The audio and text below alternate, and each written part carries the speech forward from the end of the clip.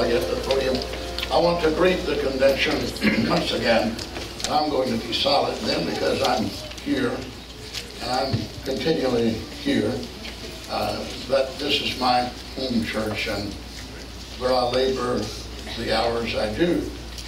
And I appreciate these men of God that have come to aid, to assist, to strengthen, and to give us the proper ingredients that we need as a local church, a local ecclesia, a local assembly in the body of Christ, in the many-membered body of Christ. And I want to express, before I begin any type of words or ministry or even trying to steer the church toward where God would allow me to sense the Holy Ghost and you to sense it, and our sensory perception be where God would lead us to speak as men of God to you, and God would use you. I noticed last night men of God spoke, and God blessed them. Had a wonderful opening night, and it was tremendous. And God used several of our elders, our ministers, and they brought forth the word. And climaxed by our dear brother that's here for the first time, Brother Douglas Klein, sitting right here, and he gave us that tremendous message, and compassion, and caring for the need, the dying, the lost, the witness of Christ. My Brother Klein, to you, brethren that haven't met him, it's his first meeting he's ever been among us. And Brother Klein labored for 50 years in the ministry, a good percentage of it at time with the Church of God, am I correct in that? Cleveland, Tennessee, and his ministry was valid. He was in Africa, laboring there, and he's labored 30 years among the Navajo and the different Indian tribes in the western part of our country, United States. Has a great, tremendous ministry there. 30 years in school. And was telling us about some of those experiences with the community that most of us don't touch base with very well. Even though they're part of America, and they are the Native Americans. Amen. They were here before the Pilgrims landed in New England and founded the New England colonies. They were here. But we don't know them. I confess, I do not, and have had little experience. The Seminoles are here in Florida. They have never signed a peace treaty with the United States. I don't think they ever will. They live in the Everglades and down in the southern part of the state. They're a sovereign nation still, as they were. And but I'm acquainted with them somewhat, but not intimately, as Brother Klein was describing. So he was describing this ministry to the Indian nation of our country, the Navajos, and those tribes. And I certainly enjoyed it. I enjoyed his experience in Africa, describing the king that God so wondrously came into his heart, the president of the Navajo nation that he prayed with him, and the president found God, found Jesus Christ as Lord and Savior.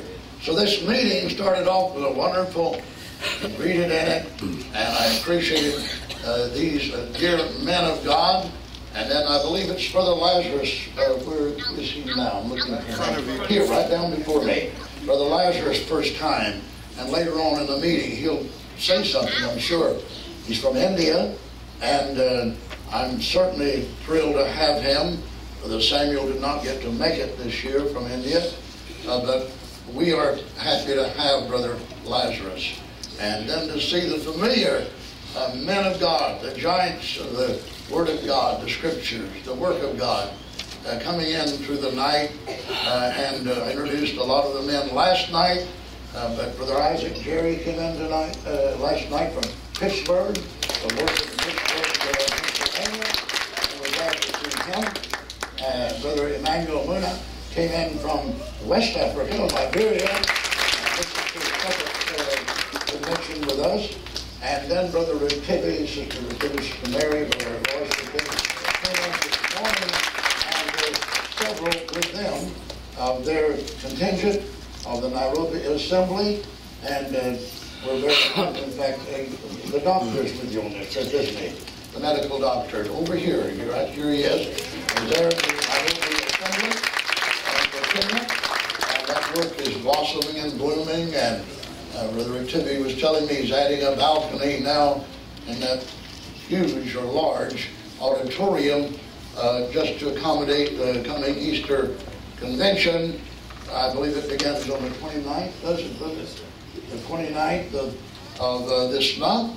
And they anticipate a huge swelling of people from all over the world there. Kenya, the African continent, and outside of that, Europe, and even hopefully from the United States. And I've enjoyed those meetings in Nairobi many times. And here we're welcoming them. We're very happy to see Brother Ricketty and Sister Ricketty again with us. They've strengthened us for many years here now. Our meeting is very close to their meeting, and yet he's made the sacrifice to be here. Only has just a few days between now and the getting ready for that meeting there. I appreciate Brother Ricketty, you coming and being with us.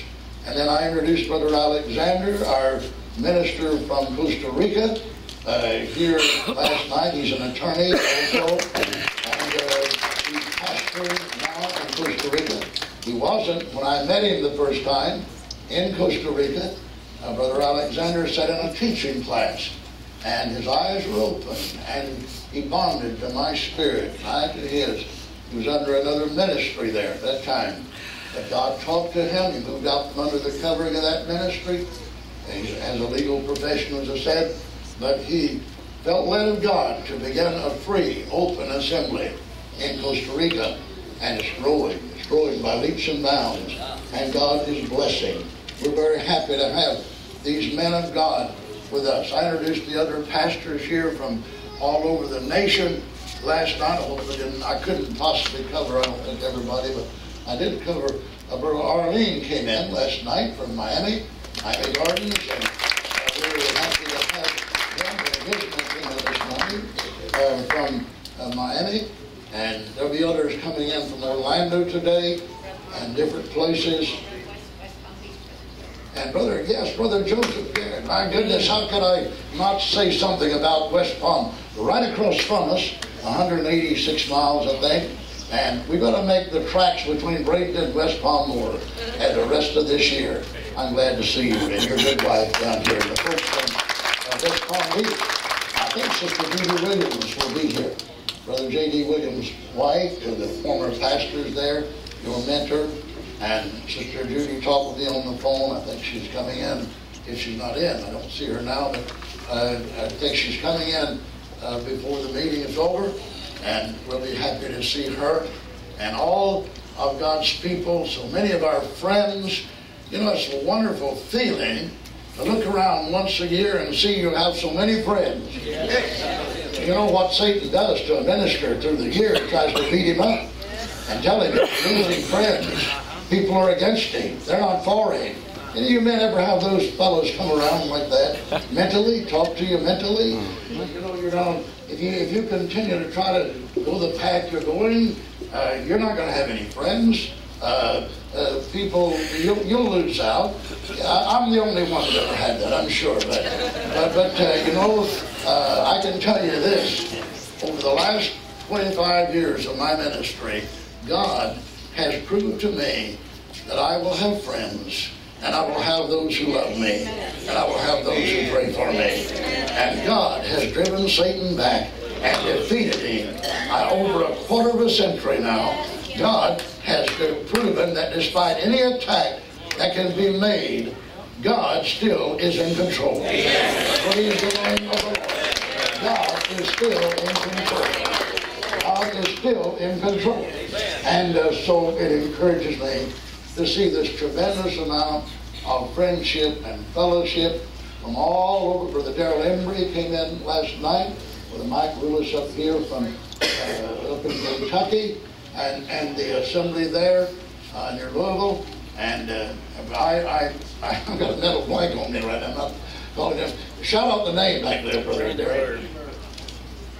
Bradenton. How can I forget it? I did. But anyway, we're very happy to have you with us, and Brother Embry and those from Brandenburg and the rest of God's people that have coming in still. They're still coming in, and we are thankful. The Waycross Assembly, Brother Adolph Rosellas, and Brother Carr. The Carr's not in yet, is he? Did he be in? So we're happy about that's a new assembly that we're just opened up fellowship through Brother Rosellas being up there working, and we're thankful. So I want to just let you all know before I say anything else, I'm grateful. Bradenton is a packed city right now. We probably have nearly 100,000 visitors here from across the United States. The IMG International tournament this year, freshman training academy we have here for athletes, and there's a stock car race, there's a beach ball tournament, there's a rolling international competition, so they've packed in here. If we fail to accommodate you properly on a motel, just give us a chance and we'll try again, and if we're limited where you're staying, let us know. And we'll be working at it. Our ushers are back here to serve, and I think you received the little brochure. How many did not get this yet? I want you to have this as information.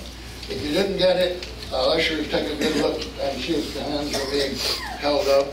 And here's one back here. Brother Marion Stamps just came on. So hello, Brother Marion. God bless you.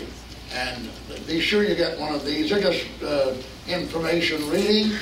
And you can read it, and I won't have to announce it and go through that. If you don't have one of these, ask an usher for it. And then you're welcome to our literature table in the back there if you want to partake of the books and the items of interest there. We certainly welcome all the ministry here. I hope no one feels left out or insecure, or any of those feelings we sometimes develop in what we call the church or the ministry. And believe me, after 62 years of ministry, I was starting pastoring when I was, or attempting to pastor. How could a 17-year-old boy pastor a church? But anyway, I attempted it. At 17 years old, a sawdust floor building, 24 feet wide, and 30 feet long, and I carried my army cot with me in the back of my car so I could have a motel that night, and I slept on the platform of the church after the meeting was over, and I'd had good sawdust floor, old sawdust preaching days, and I had a congregation of 100 mosquitoes and 5 saints, and it was wonderful. And the mosquitoes were very active, and they kept everybody alive in Pentecost. And the congregation, the 5, enjoyed my preaching. But from that time on till this, I can tell you by experience, Laban said to Jacob, when Jacob was wanting to leave him, in the book of Genesis, I believe it's the 30th chapter or so, he said, don't leave me, don't go. Jacob, don't go. He said, I've learned by experience, I have learned by experience that I am blessed because of thee. And the greatest thing that a minister accumulates in his years of ministry is experience. Experience is the best teacher, sometimes painful, sometimes emotionally moving, but the best teacher. I've learned by experience that I'm blessed because of thee.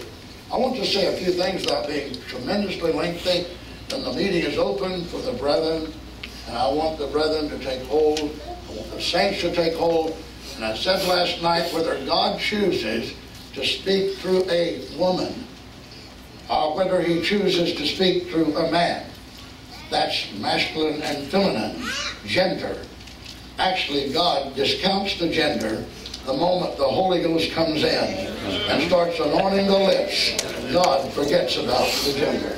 It's just God speaking through clay vessels. That's what it is. So if you've got an argument with a woman being anointed, you've got a problem. If you've got an argument with a man being anointed, you've got a problem.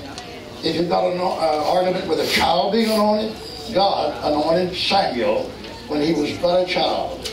God anointed David when he was but a stripling. So God takes precedent over our bigoted feelings or our opinions or our ideas. Aren't you glad God takes precedent over our bigoted feelings or our opinions or our past learnings or our past teachings? God takes precedent over that. If he chooses to speak through a donkey, then he can. You know, he can do that. God is capable of rustling the mulberry trees and getting that's a sign from God. So he can use vegetation, he can use animal husbandry, he can use feminine, he can use masculine, he can use a boy, a girl. God takes no back seat to anything I form, shape, or get against people. God moves it out of the way, and God allows his Spirit to do what man cannot do.